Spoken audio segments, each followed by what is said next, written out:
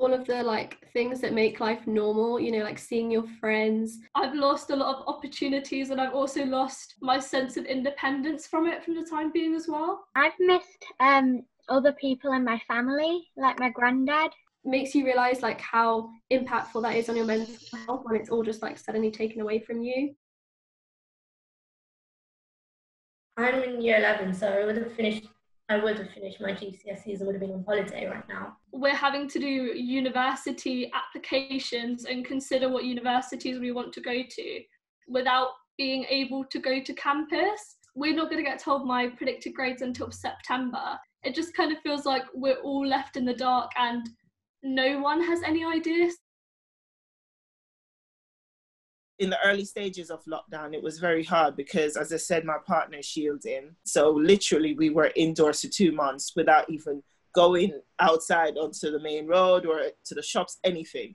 So at that stage, she found it a bit difficult because she just didn't understand, why am I not going to nursery? She wakes up and she speaks about going to nursery every day. So I know she definitely misses that routine of seeing her friends, doing things in a certain order. Suddenly the whole scaring her into, you know, we can't touch other people, we can't go close to other people. And it's like, well, why is this happening? At the beginning, we had really hard meltdowns. She was hitting, throwing toys, like breaking them and everything. And after like 3 or 4 of those big meltdowns, we actually kind of got through to her. And she was being just like, well, this whole lockdown is just too much.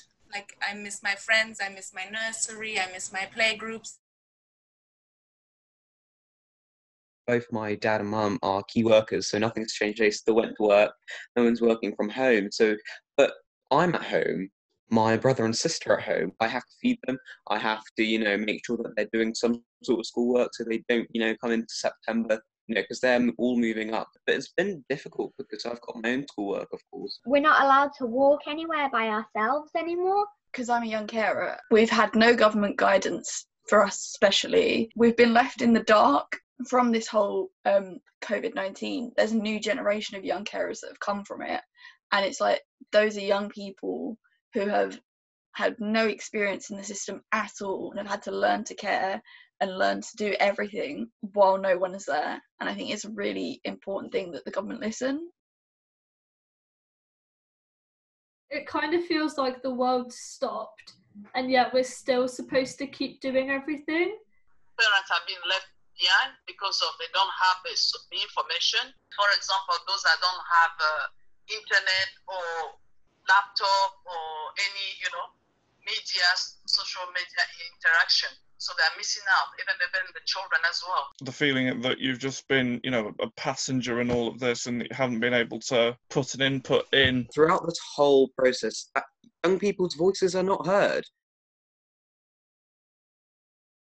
We shouldn't just like that go back into kind of education, just expect children to be entirely comfortable with going straight back into their kind of usual school lifestyle. I think like maybe this sort of like integration back in to slowly get them readjusted and accustomed to it. Parents who are immigrants are left out of a lot of the services. For example, having your visa doesn't entitle you to certain services. For example, the NRF, which is on a lot of visas, no recourse to public funds. You have to work to sustain yourself. You're not able to get social housing and all the rest of it. I can see it blatantly. Your child will then suffer because you're going to be bringing that child to a friend, a cousin, everyone where you don't have to spend that much money. And if you do have to send them to a setting where you're going to have to pay, again, you're not going to be that active parent that you want to be. What the government was giving me for the childcare, it wasn't sufficient. So I would like them to look into that to help whether couple or single parents or child of childcare for them to ease them so that anything they're doing or for them to get back to work or to get something into activity to earn and also to stay, to have something sustained amount, for them to live a normal life. There's going to be a huge divide with young people from shielded or immune compromised backgrounds compared to those not. I think because obviously there's no guarantee that those young people can go back into education in September for the safety of their own family. Group sessions where you can just talk about this whole traumatizing thing, and let's be honest, it is traumatizing for all of us, for not just the children. An acknowledgement and appreciation of mental health kind of struggles that will come out of this. Opening the libraries again, that would be amazing. Having more services to do with befriending. I think it's one of the key things that we could utilize in the future, as in having a connection with parents who are isolated. I'd like to see the government do more for those who are unpaid carers. Better bereavement support for those of us that have lost loved ones during the pandemic. I would like the government to prove that they listen. I would like some guidance for the future, because it's kind of uncertain.